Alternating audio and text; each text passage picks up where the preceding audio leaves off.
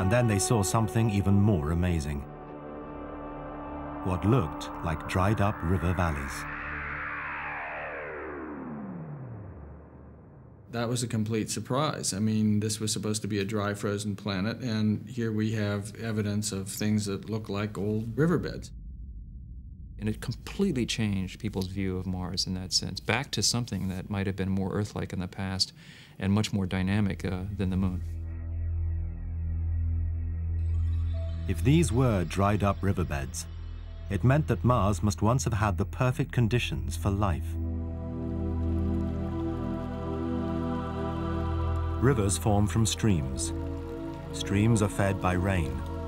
Rain falls from clouds, and clouds mean an atmosphere.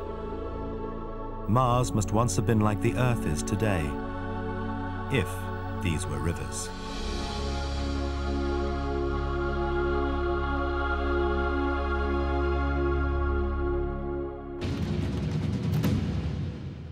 The pictures from Mariner just weren't clear enough to be sure.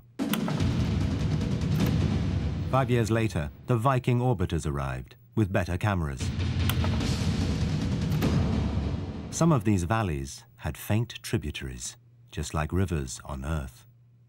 And these really look like terrestrial river valleys when you look at them. And you can see one here. You can see there's a valley through here, and you can see it branches. There are tributaries. Here's one branch going off here with tributaries. So this looks very much like a terrestrial river system. But many scientists just wouldn't accept that rivers had once flowed on Mars. The Viking images still weren't good enough to settle the argument.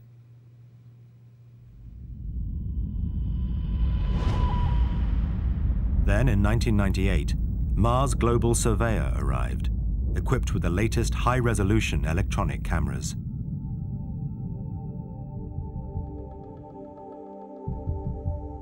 Sections of the valleys were revealed in fantastic detail.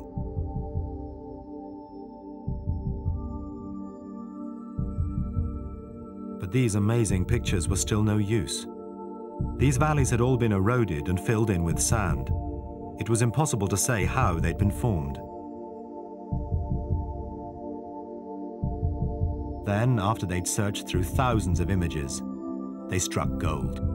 A winding valley 2 kilometers wide, and at a bend in the canyon, a tiny channel. The unmistakable trace of an ancient river. This is the best evidence that we have that climate in the past was different from what it is today, that there were warmer conditions on Mars.